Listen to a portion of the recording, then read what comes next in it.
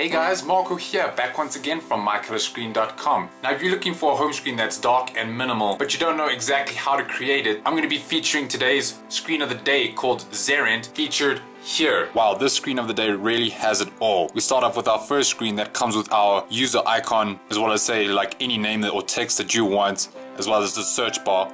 And beneath that, it's got these awesome clock, as well as this amazing weather.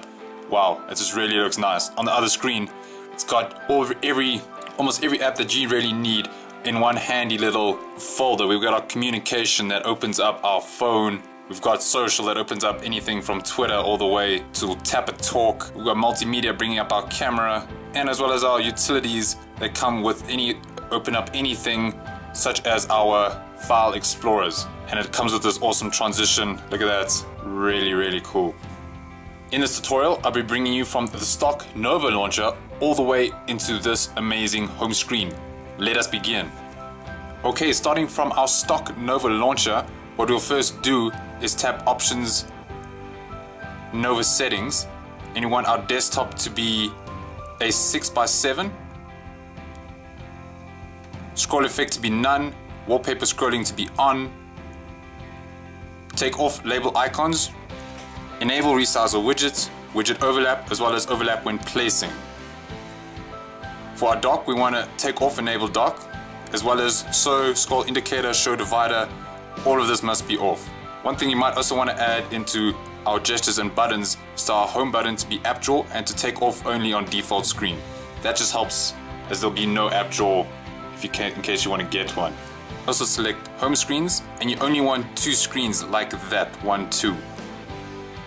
Okay, once you've set up your Nova settings, we'll push menu and then choose wallpaper. This will be followed by selecting live wallpaper.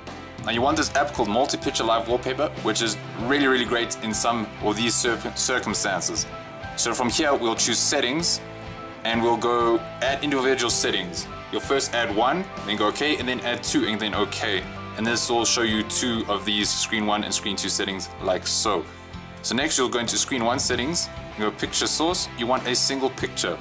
Once that's loaded, I can either use gallery or file explorer, and then find where you have copied your wallpaper. Now what I've done in this tutorial is open up his PSD, seen here, called zerent.psd, and all I've simply done is modified his picture and changed a bit of the text around. I'll show you right after this. So I'll select that one, and then go back, and then for picture 2, there are 2 ways of doing picture 2. The first one, which is the easiest one, is simply using the PNG provided as shown here, zerentb.png. Alright, that's the easiest way, but the second way, if you don't enjoy having all the icons, is by opening up zerentb.psd and then changing the text that you want in case you want to have different text, and then save that as a PNG. Once you've saved it and copied it to your phone, you are going to select that. So you'll select, say if it was this one, and then that PNG being saved will have blank icons, and then you'll just simply have to add them manually. But don't worry, the icons are provided in the link below. Okay, after all of that has been set up, we'll just want to change our drawing settings to our transition type to be card. Our show reflections, we want them off, and that is it. We'll go back and we'll go set wallpaper. But on one thing, if your picture doesn't always fit onto well, go crop resize ratio, seen in the screen settings, and you want to go show entire picture. This will guarantee you showing the entire picture on the screen. Great. So we go set wallpaper. Now we can see that we have our 2 screens like that. Obviously, if you've customized your screen 2 to take off all of these icons and change the text, it'll look slightly different.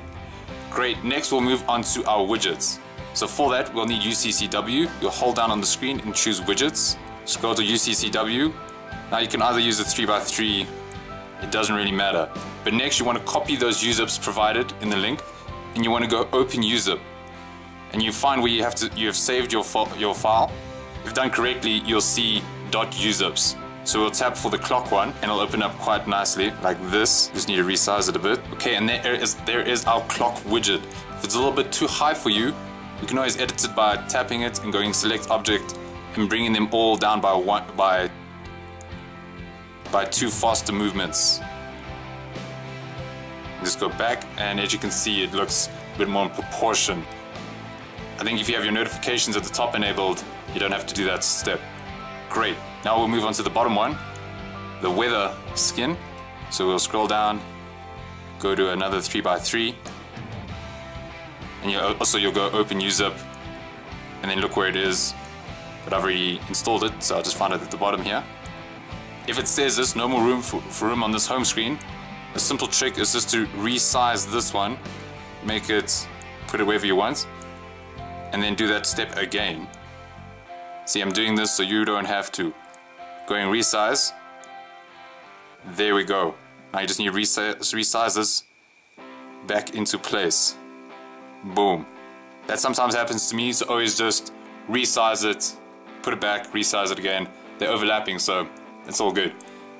Great. Now finally that search at the top there, you can just use the Google's icon like here, and you'll put it right about there, and we'll go edit, tap that picture, and you want a blank PNG.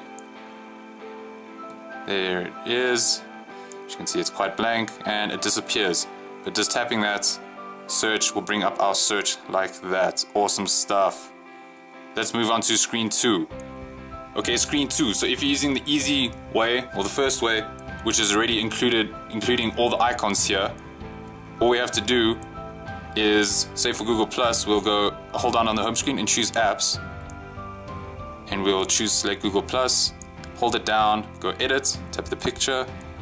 I'll just go gallery. I think I've selected quick pick as my default, that's why it shows it, and you make it blank. See, it doesn't show any text because I've deselected show title in the Nova settings. So you just need to do that for every one of these.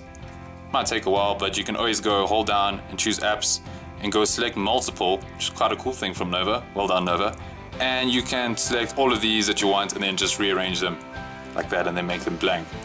If you wanted to do the harder way, where everything's blank, we'll just hold down, do the same thing, except all you have to do is, say for Twitter, go edit, select the icon, go in the gallery and find where you have saved the icon that are provided.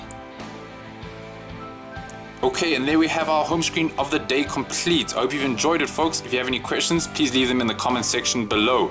Don't worry, I have been listening to your requests and I'll be doing them within the next week. I just need to wait for permissions and all of that kind of stuff. Thank you very much, guys, and see you around next time. Oh, and a few of these home screens are getting a bit technical with Photoshop. So if a lot of people request it, I'll gladly show a quick tutorial on the computer. It might be a bit messy, but it also might help. So yeah.